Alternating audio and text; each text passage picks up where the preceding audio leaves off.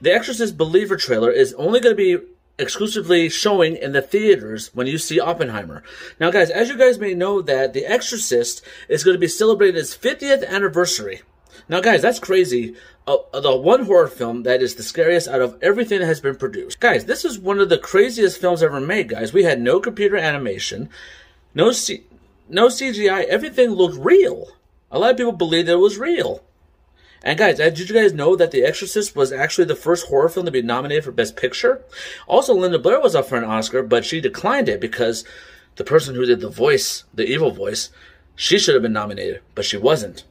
But I heard that, I actually saw it. Guys, I'm really scared of it right now, but I'm looking forward to seeing it anyway.